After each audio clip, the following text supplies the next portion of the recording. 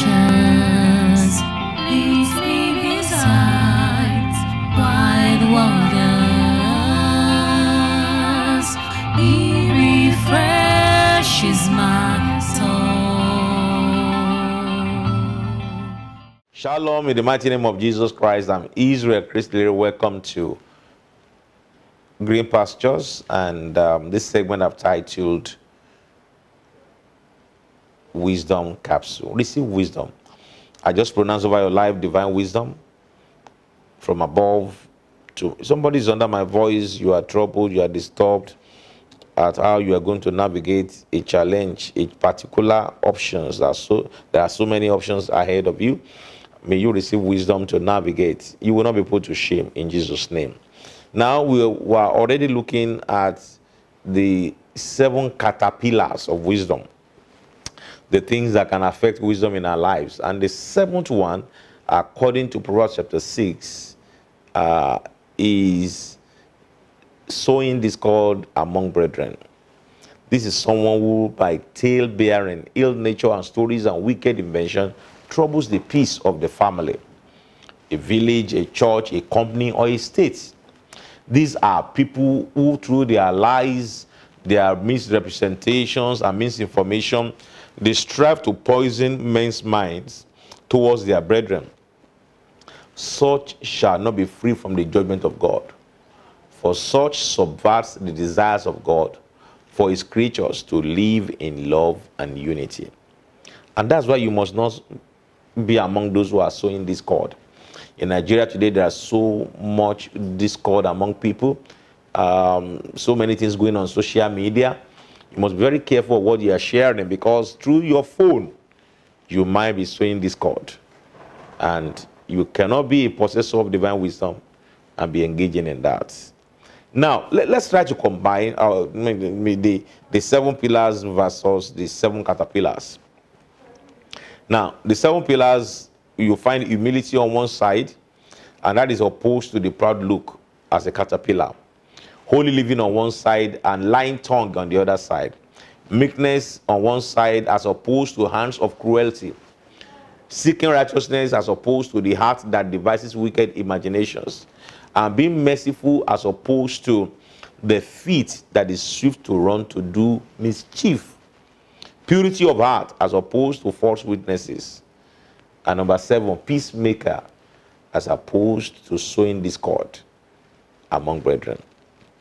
Then you will see that with these 7 caterpillars, we can confirm again that the pillars of wisdom are: any man who needs divine wisdom must hate what God hates and must love what God loves. Apart from these 7 caterpillars of wisdom, as listed in Proverbs chapter 6, verses 16 to 19, some other things the Bible says God hates are: number 1, the violent man. Proverbs 3, 21 to 32. The Bible says, do not envy the oppressor and choose none of his ways, for the perverse person is an abomination to the Lord, but his secret counsel is with the upright. Number 2, those who judge unjustly. He who justifies the wicked and he who condemns the just, both of them alike are abomination to the Lord. Proverbs 17:15. Also, the Bible says God hates robbery and iniquity. For I, the Lord, love justice. I hate robbery. For burnt offering, I will direct their work in truth, and will not make with them an everlasting covenant. Isaiah chapter 61, verse 8. Another thing the Bible says God hates is divorce. Malachi 2:16, for the Lord God of Israel says that he hates divorce, for it covers one's garment with violence, says the Lord of hosts. Therefore take heed to your spirit that you do not deal treacherously. And another thing the Bible says God hates is worship without holiness or offering without righteousness. Amos chapter 5, 21 to 24. I despise your feast days, and I do not savour your sacred assemblies. Though you offer me burnt offerings and your grain offerings, I will not accept them, nor will I regard your fattened peace offering.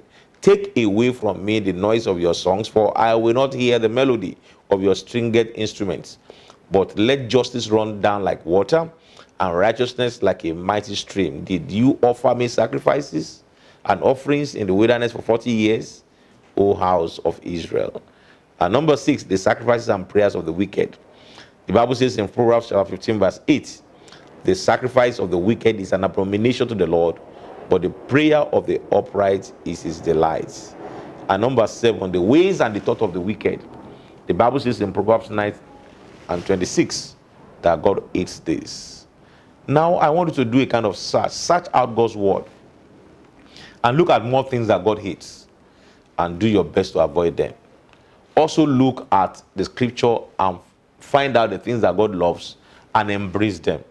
Then I will tell you, you will be a man of divine wisdom.